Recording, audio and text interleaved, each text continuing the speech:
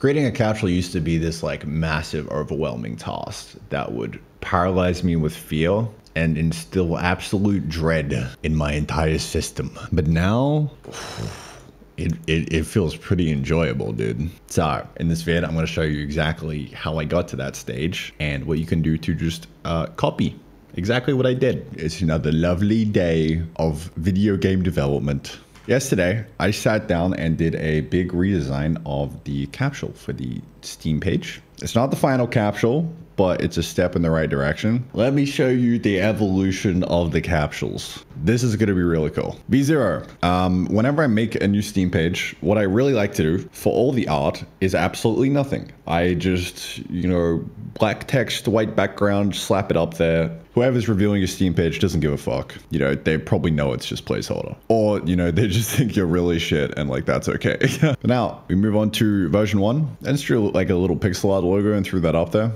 I actually think that looks pretty good. And then for version 2, I tried to draw a high-res logo. I actually think this looks worse in hindsight. But, you know, sometimes you gotta go backwards to go forwards type shit, you know? I basically just took the Minecraft logo and used that as a reference. I mean, it turned out all right, but like I just spent so many hours on this. So then what I did is I was like, okay, well, I mean, at this point, I would really just like to get very good at drawing so that I can do a really beautiful, like illustrated piece of capsule art. So like some of my favorite examples are like Archvale, like that looks beautiful. Even Forager, pretty great. The other day I tried drawing a good version of the capsule as all right, but kind of sus.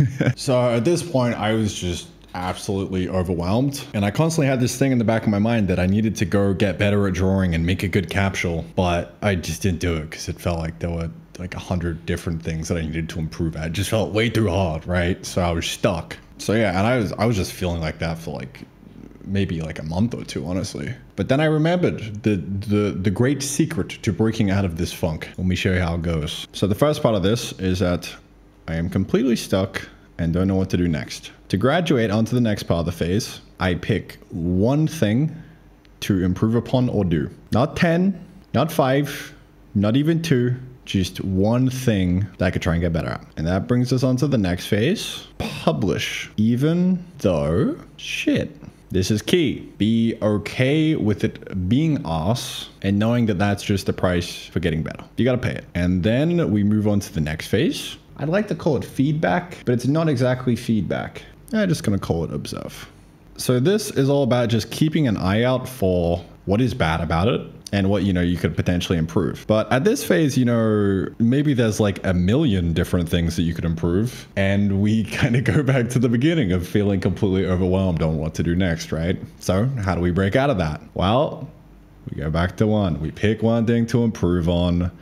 We publish it even though it's shit. We observe the changes. Like, is it actually heading in the right direction? With the case of the capsule, I'm looking at this now. I'm like, yeah, I mean, that's feeling pretty good to me. I don't think I went backwards. At this stage, I'm just gonna let it sit there. That's the key thing. I'm just gonna let it simmer for a little bit and just stay in the unknown of like not really knowing what to do next. Because what I've noticed is that with me, with enough time, it just becomes obvious what the next thing to do is. And it just jumps right out at me. You know, a key example of this actually is the whole thing that spurred me on to doing this in the first place. I was actually talking about this whole idea in the context of game design because it applies to like literally every single creative domain. And Ted said some really cool stuff in here. And that got me thinking. I was like, oh, you know what? Maybe I could just do a very simple next pass and take it from what it currently looks like and just try and improve one thing. So I already had the logo that I worked on a while ago with the kind of like failed attempts at the illustration, which was this guy over here, right? That was probably the best thing that came out of this. And, you know, obviously I got some reps in actually trying to draw something. So I pulled that in there.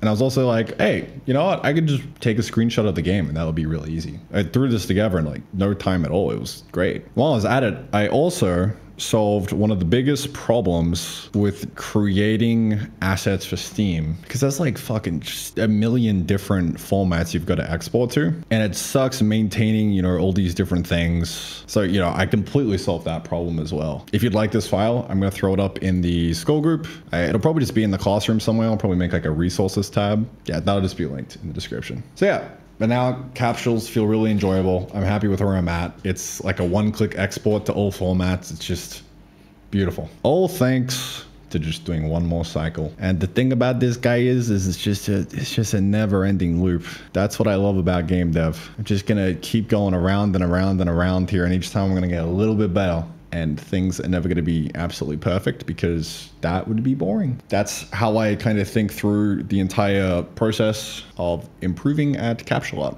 or just anything in general.